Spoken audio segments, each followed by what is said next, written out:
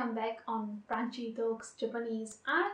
I'm Franchi and I'm back with a new video today. And today's video will combine two lovely topics. The one of the tea ceremony and the one of food. So we will look at the meal that takes place during the tea ceremony, and specifically we will look at a set of little dishes that is used to serve food during the ceremony. And this set is from the collection of the Rijksmuseum in Amsterdam. And it will be an interesting journey because we will go from the Netherlands to Japan, exploring also a little bit of Chinese influence. So I recommend that you stay tuned. And if, like many other of my videos, this ends up being a little bit long, don't worry, you don't have to watch it all in one go, and I will make sure to put timestamps in the description so you can click them and skip around the video. So I hope you stick around and let's jump right in. So the Mukozuke should be appearing all around me and we can have a good look at them.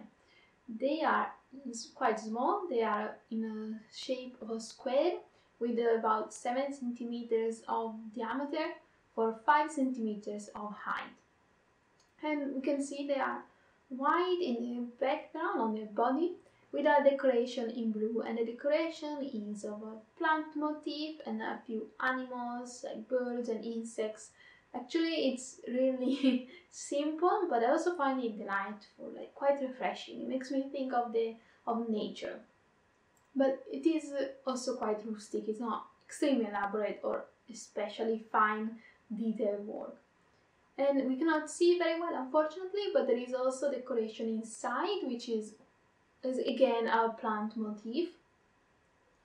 And we can also see that there is like some finishing lines at the top, and the bottom there's like a line that makes a little frame for the decoration. And we said that these Mukozuke, they are dishes, so they are used during the tea ceremony, but they are not used for drinking tea. Actually, they're used to eat from them, to serve food.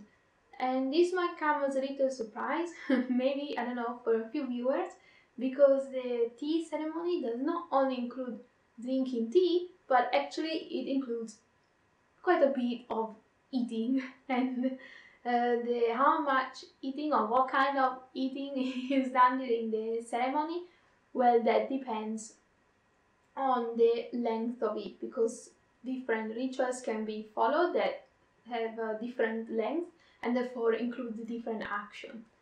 So to give you a kind of idea, I will describe now the structure of a full-length tea ceremony, so you can understand what kind of eating and drinking happens during it. So the ceremony starts when the guests enter the tea room and the tea master is waiting for them.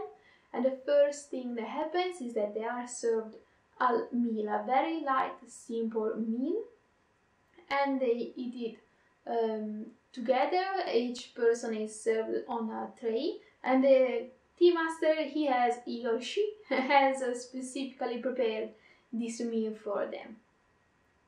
And after the meal, they are also served some little sweets, and after eating these sweets, they are asked to leave the room. And during this time alone in the tea room, the tea master makes sure to tidy up and clean up while the guests are in the garden, usually in a garden. And when the host, the tea master, asks them to come in again, the guests re-enter the room, and it is at this point that what happens is what we usually conceive of them as the main action, the main ritual of the tea ceremony, which is the drinking of the tea. The tea master prepares what is called a strong tea, which is served in one single bowl, and this bowl is shared throughout all of the guests. This tea is also accompanied by some sweets because it's quite strong, quite bitter, so the sweets mellow its taste. And after this, the drinking of this tea, there is again another break, but during this break the guests, they stay in the tea room, and what happens is that they have a little bit of time to, let's say, appreciate the aesthetic of the tea ceremony, because at this point they can have a look at the objects that the tea master has used to prepare the tea, so they can look at the bowl, they can look at the little whisk, and they can have a look at what kind of artworks the tea master has decided to hang in the tea room that day. So it's a little aesthetic break. And after that they are served tea again, but this time it's a lighter tea, and again this one is also served with some sweet.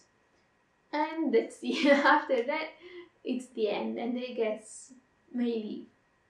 We already mentioned that the meal that is served during the tea ceremony is a light and simple meal, and this idea of simplicity of it can also be found in the Japanese words that are used to call it, to indicate it. So usually it's called Chakaiseki or Kaiseki Ryori.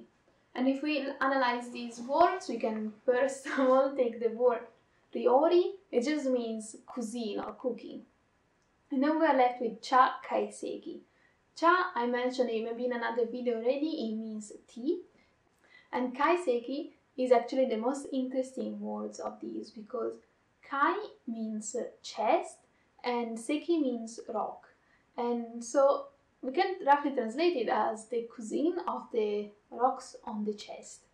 And this comes from a tradition from the Buddhist monasteries, especially Zen Buddhism, where monks would be very concentrated in their meditation. But sometimes they would get hungry, and hunger could distract them from meditating. So what they would do was to take some warm rocks and place them over near their bellies and keep them tied to their body.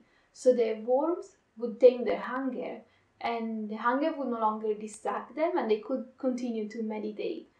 So in general, this gives us an idea of something a little bit poor, a little bit humble, just like Zen Buddhism and just like the tea ceremony. And the meal, it doesn't only convey the idea of simplicity, but it is useful to convey a number of ideas which are entrenched in the tea ceremony. So first we find this, the first idea that we can look at is this kind of atmosphere of welcoming. And the meal, it represents this welcoming because it's prepared from the host for the guests, and he puts a lot of care in preparing it, so it creates this atmosphere. The second idea, which is conveyed by the meal, I think it's that of aesthetic appreciation, because we mentioned it before in other videos as well. The tea ceremony is not only a ritual in which you drink tea, and it's not only, it has a religious meaning, but not only. And one of the various meanings that it has is that of aesthetic, of an aesthetic experience. And therefore the meal is served in a very aesthetic way, very pleasant to look at, and it's served on specific trays or dishes which are also beautiful and unique, and which certainly convey an aesthetic appreciation to the tea ceremony. The host chooses them specifically to create certain feelings within the guests, and so the guests also, when they see them, they appreciate this effort. And all of these conveys the most important ideal of the tea ceremony, which is Ichigo Ichie in Japanese, which means one time, one meeting.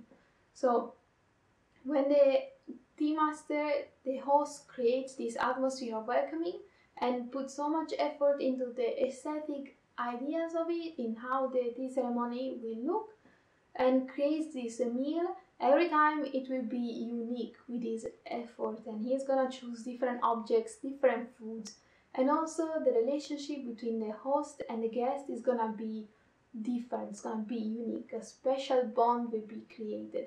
And maybe it's gonna always be a slightly different season or a different weather, and the tea master will choose certain items, certain art objects to show on the wall, on the tokonoma, and so it's gonna be unique, it's gonna be different. But if we go back to our Mukozuke, we can actually ask ourselves how are they actually used in the tea ceremony. I talked a lot about the ideas, but how are they practically used?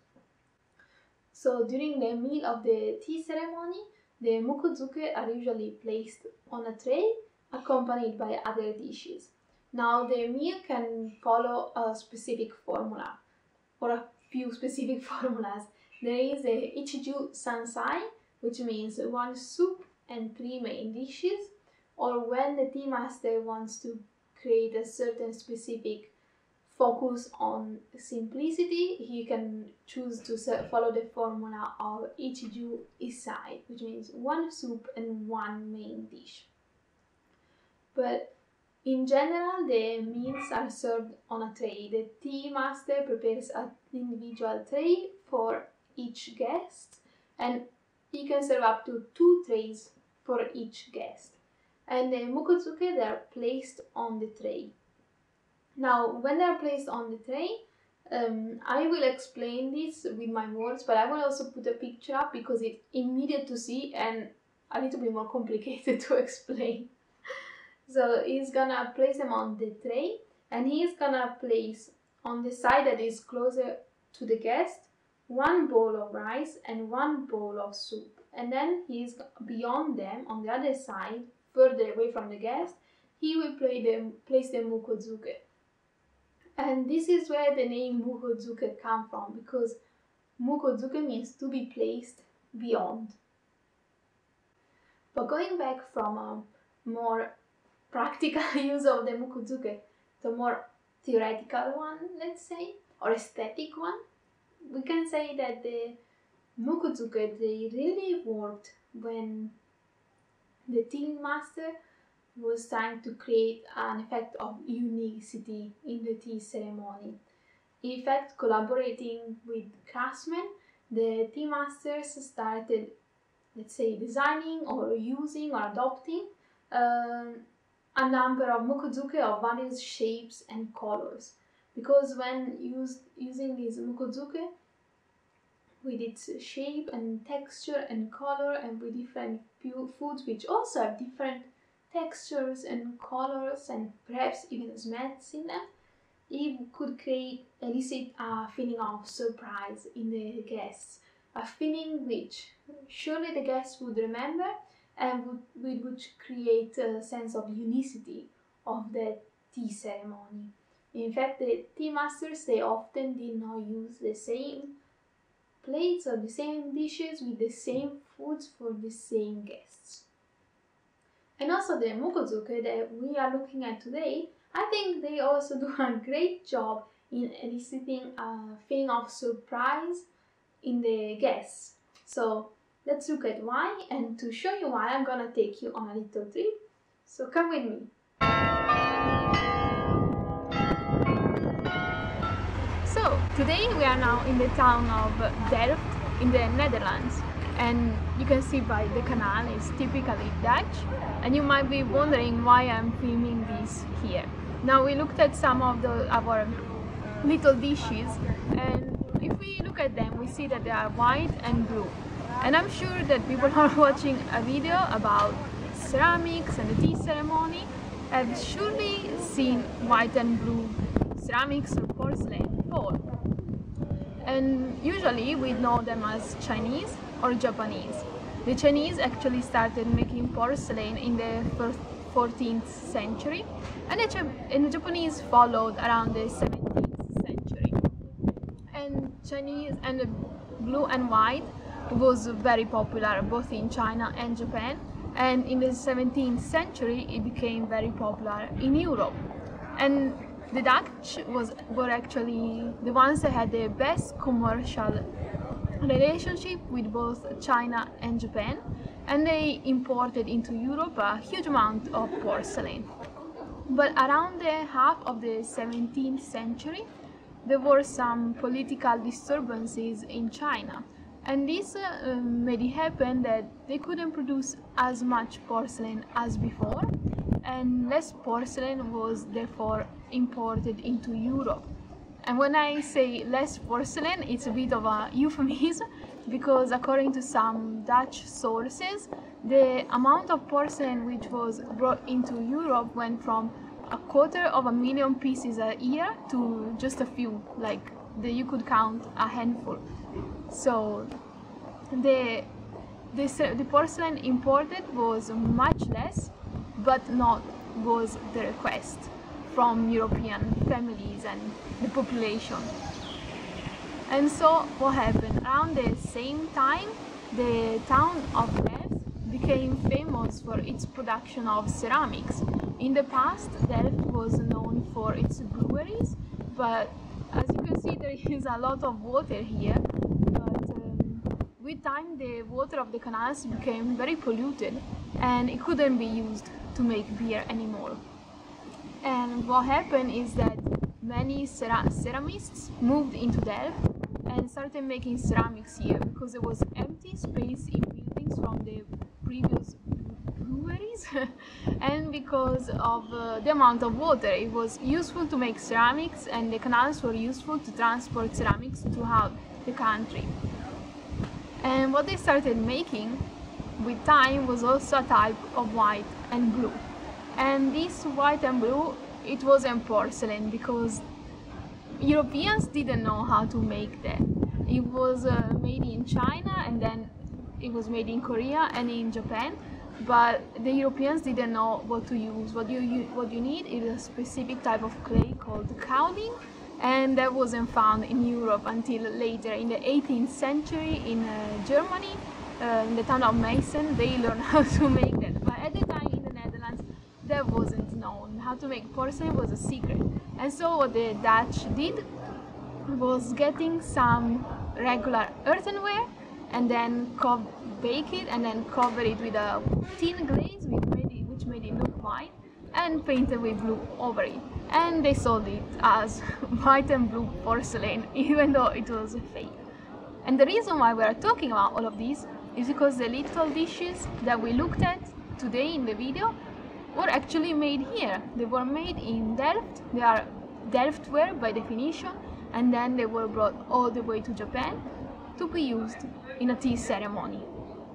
So at first I asked myself, how did such Dutch objects end up being used in Japan in the tea ceremony? Usually what we always hear about or read about is the opposite happening. Like I mentioned, a lot of Japanese and Chinese ceramics, or Asian ceramics in general, being imported into Europe, but we don't really hear or read much about European ceramics going to Asia. And how it happened was that, as we mentioned, the Dutch had the best economic relationship with Japan in the 17th century. Actually, they were the only economic partners who were allowed to travel to Japan, to go onto Japanese land and acquire merchandise to bring back into Europe. And this started in 1609, this unique relationship. But every time the Dutch traders went to Japan, actually they weren't allowed to travel anywhere in the country. They had to reside in a very specific place, which is the island of Deshima. Only once a year, Dutch traders could leave Deshima, and they traveled all the way to the capital, Edo, today Tokyo. And the reason why they went there was to kind of ratify their commercial relationship. And when they went to Edo, they would bring presents with them. And these presents, they were actually often requested by the Japanese quite specifically. And actually European ceramics were often part of these requests. The Japanese would request items to the Dutch. We would then register in what they called Eichboeken, and these books, these lists, would be brought back to the Netherlands. All the items would be acquired and shipped again to Japan.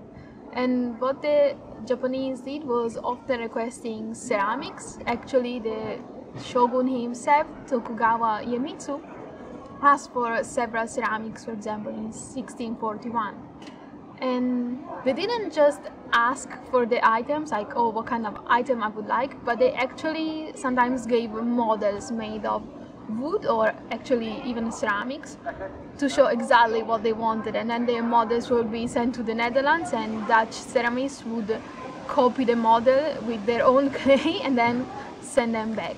And this is what probably happened with our Mukozuke, because there are no such similar items in the Delft repertoire. We don't see this shape ever, but we see it in other Japanese objects, like several Mukozuke that have a different colors or a different clay, but that is the same shape. So probably someone in Tokyo or someone in Japan requested this, gave to the Dutch a model to copy. The Dutch brought it back to Delft. It was made somewhere around here, and then it was sent to Japan. So I hope that you enjoyed this little trip to Delft with me. It's really a delightful place.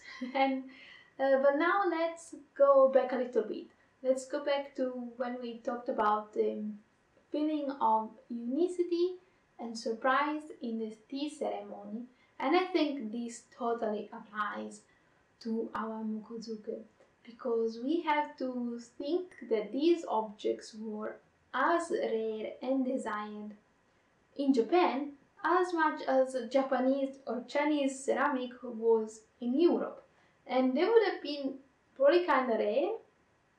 So to dish them out, to say so, during a tea ceremony, surely the guests would have a feeling of awe when seeing them, and it probably wouldn't have seen these objects many times before or after that, and so they would surely make a great impression in their memories. And that's why I love looking at them, because I feel like these such small objects can carry so many fascinations, so many feelings within them. They were the object of global trade, and we can see that they were European ceramics inspired by a Chinese look, but then also desired and commissioned by the Japanese to be used in their own tea ceremony, and in a way they embodied all these ideas of the ceremony. So I think they're really fantastic in this way. And I hope that you also think that. I hope that I could convey with you why I love them. Actually, I saw these objects like at least 2 years ago on the website of the Rijksmuseum, and I couldn't take them out of my head, and I'm glad I finally had the time to look into them and to share my findings with you. So I hope to see you again soon with my next video, and if you would like, you can always subscribe to my channel or follow me on my Facebook or Instagram. The links to those will be in the description down below, so you can keep up with me and keep in touch. And of course, I would love to hear from you if you have ideas for other videos, what you would like me to talk about, or if you want to see more videos about this kind of unique relationship between Japan and the Netherlands. And so, hope to see you again soon. Bye!